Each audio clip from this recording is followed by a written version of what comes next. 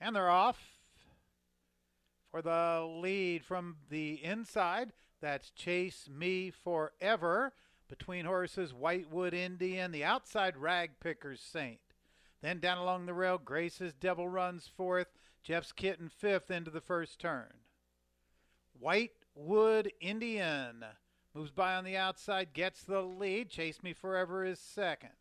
Grace's Devil gains ground from third. On the outside, Rag Pickers Saint fourth. It's a gap of 4. Jeff's Kitten runs fifth. Infiltrate sixth. Christmas Punch is next. Gap of 2.5. The trailer is Alfre's Friends. The quarter in 24-1. Whitewood Indian has a 2-length lead. Grace's Devil is second. Rag Pickers Saint runs third. From between horses, Jeff's Kitten fourth ahead. Down along the rail, Infiltrate gains ground.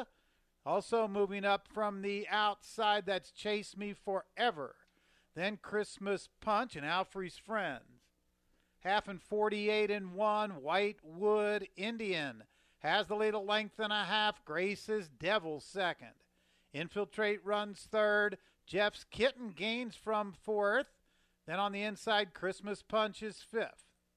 Into the stretch, Whitewood Indian with a 2-length lead. Grace's Devil on the outside. Between horses, that's Jeff's Kitten. Jeff's Kitten is now gaining ground. Whitewood Indian, Jeff's Kitten up on the outside. These two to the wire, and Jeff's Kitten gets there by a neck. Whitewood Indian second, then Grace's Devil and Infiltrate.